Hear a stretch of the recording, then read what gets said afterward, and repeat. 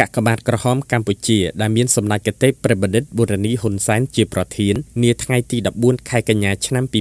2019បានចាត់ឲ្យក្រុមការងារនៃទីស្នាក់ការកណ្ដាលកកបាទក្រហមកម្ពុជានាំយកអំណោយមនុស្សធម៌ជូនប្រជាពលរដ្ឋជួបកង្វះខាតស្បៀងចាស់ជរាជនពិការអ្នកផ្ទុកជំងឺអេដសស្ត្រីមានកូនច្រើននៅស្រុកវាលវែងខេត្តពោធិ៍សាត់ចំនួន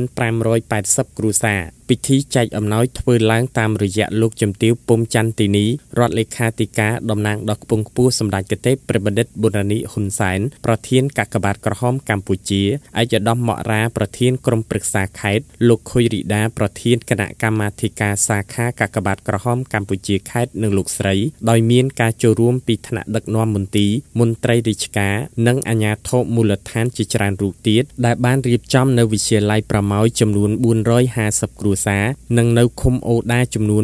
130គ្រួសារដោយឡែកចំពោះឃុំអូសោ100គ្រួសារនោះក្រុមការងារនឹងយកទៅចែកជូននាពេលខាងមុខនេះបន្ទាប់ពីលោកហេងសុភីណាអភិបាលស្រុកវាលវែងបានជម្រាបជូនពីស្ថានភាពទូទៅនិងការងារមនុស្សធម៌រួចមកនិងលោកខុយរីដាប្រធានគណៈកម្មាធិការសាខាតំណាងឯកឧត្តមម៉ៅធនិនប្រធានកិត្តិយសសាខាកកបាទក្រហមកម្ពុជាខេត្តបានជម្រាបជូនថាក្នុងរយៈពេលខែដើមឆ្នាំ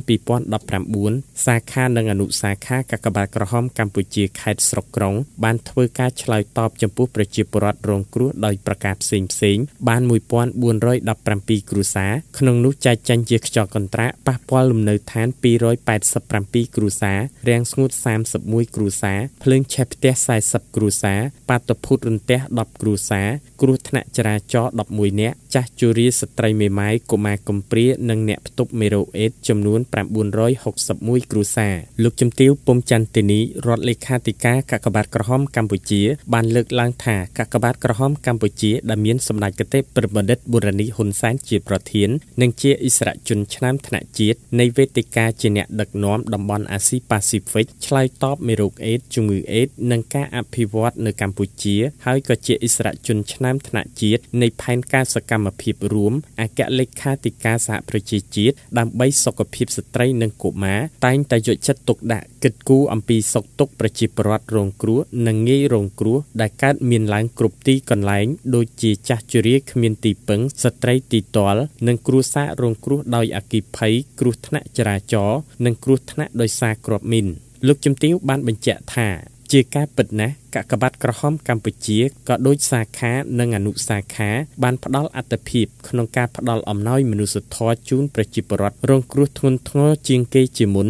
ហើយក៏មិនភ្លេចពីការលំបាកខ្វះខាតរបស់បងប្អូនដែលរងការប៉ះពាល់ដោយកត្តាផ្សេងៗនោះដែរពលគឺបានចែកជូនជាបន្តបន្ទាប់ទៅតាមប្រភេទនៃការរងគ្រោះទាំងអស់ដោយមិនប្រកាន់ឬរើសអើងនិន្នាការនយោបាយបកពួកជាតិសាសន៍វណ្ណៈពណ៌សម្បុរអ្វីឡើយឲ្យតែប្រជាពលរដ្ឋរងគ្រោះសុទ្ធតែត្រូវបានទទួលនៅការឧបត្ថម្ភស្មើៗគ្នាគ្រប់ក្រុមគ្រួសារនៅរាល់អំណោយគឺសុទ្ធតែជាការបរិច្ចាគរបស់សប្បុរសជនក្នុងនិងក្រៅប្រទេសដែលមានជំនឿទុកចិត្តចំពោះសកម្មភាពមនុស្សធម៌ទើបធ្វើឲ្យកកបាទក្រហមកម្ពុជាមានលទ្ធភាពគ្រប់គ្រាន់ក្នុងការបន្តជួយដល់ជនរងគ្រោះនៅគ្រប់មូលដ្ឋានបានទាន់គ្រប់ពេលវេលានិងប្រកបដោយប្រសិទ្ធភាពលោកជំទាវបានផ្ដាំផ្ញើដល់ប្រជាពលរដ្ឋនៅក្នុងស្រុកវាលវែងត្រូវត្រៀមខ្លួនជានិច្ចក្នុងការថែទាំសុខភាពឲ្យបានល្អទទួលទានអាហារឲ្យបានត្រឹមត្រូវបរិភោគទឹកឆ្អិនរស់នៅក្នុងបរិស្ថានល្អស្អាតគេងក្នុងមុងចេញទៅប្រកបមុខរបរធ្វើស្រែចម្ការត្រូវប្រុងប្រយ័ត្នចំពោះបញ្ហាគ្រោះថ្នាក់ចរាចរណ៍